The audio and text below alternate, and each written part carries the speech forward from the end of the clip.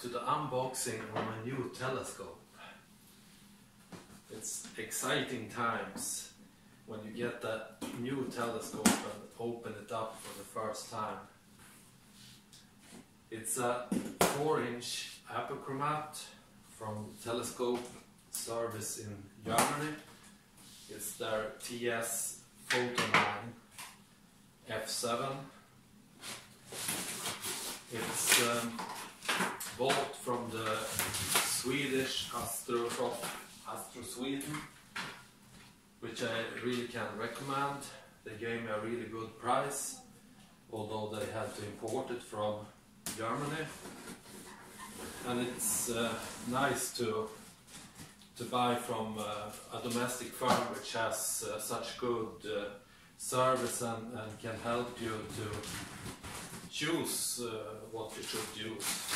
In this case, they really recommended a doublet instead of a triplet, because we live in the north of Sweden where it's really cold, and triplets can have problems with pinching of the optics. Hopefully this telescope shouldn't have it, since it's a doublet and it's a temperature compensated cell in it.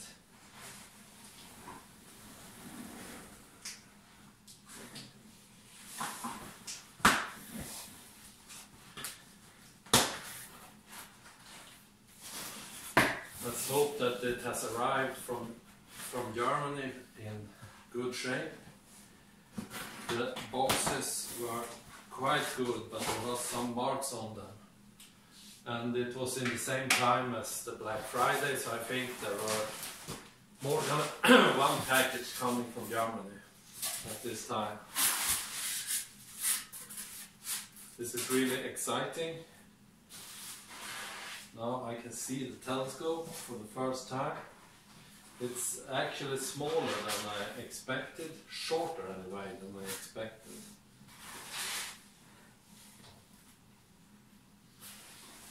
So let's see if I can lift it here.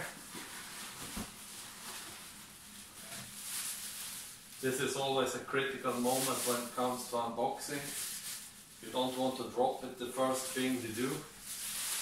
So we'll try and hold it tight and then move the boxes.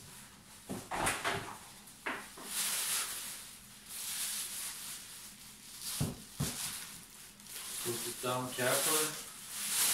See if we can open the bags and get it out.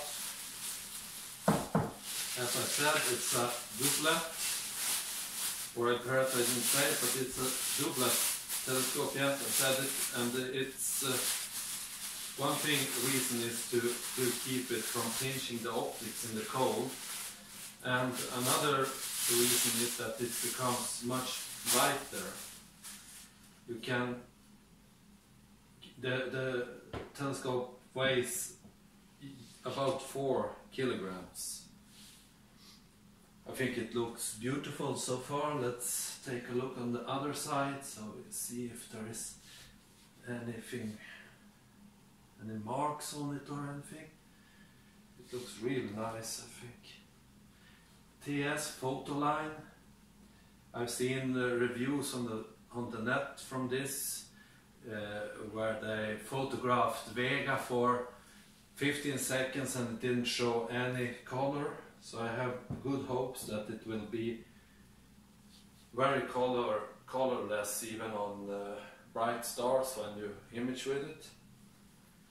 And that is my intended purpose also, kind of high resolution imaging on using the ASI 183 camera together, sometimes at least with a field flattener and reducer. I have a 0.6 version.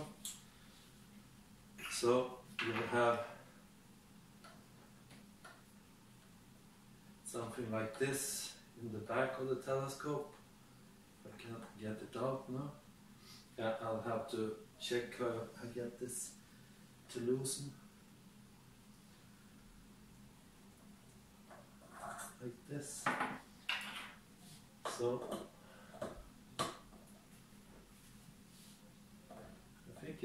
actually a rotating lock. This I didn't expect. This is nice. And also the complete focuser rotates. I think you loosen it here and it goes like this, so you can frame objects more easily.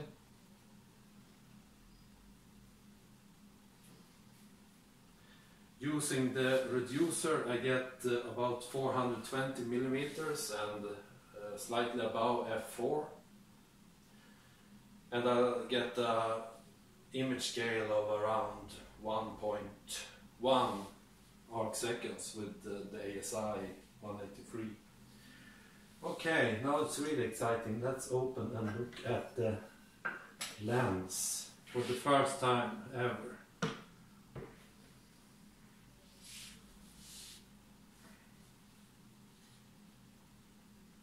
Oh, it's beautiful. Really beautiful. Kind of like a diamond. And with the dew shield retracted, it's only 60 centimeters long. And when you extend it, I guess it goes up to about 80.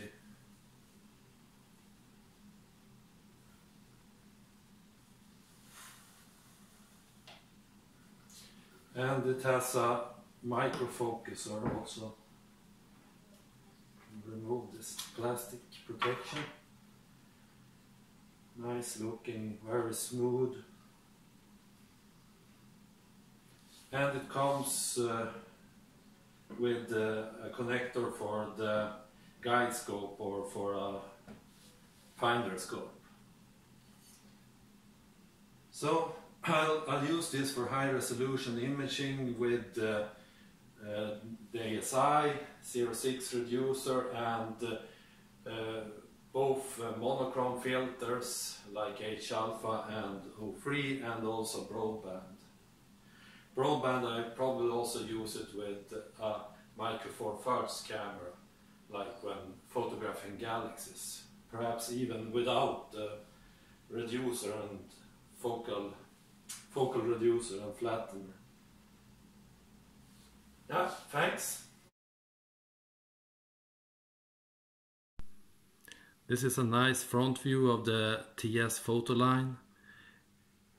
It shows a lot of baffles down the tube, all the way down to the focuser, and the lens kind of disappears even though I have a flash on, and there is a slight green hue from the coatings. It's really beautiful, I think. I must say I also like the silver lining on the telescope with silver on the knobs and on the dew shield, and back on the focuser and on the focuser knob.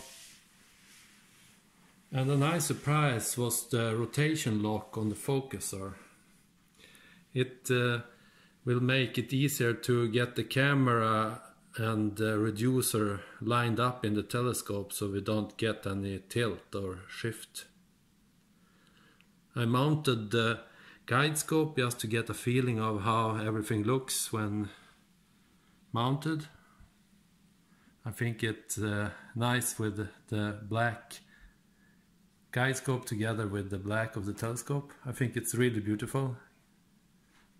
Can you hear that I'm satisfied? It will be really interesting to see what images I can get out of this.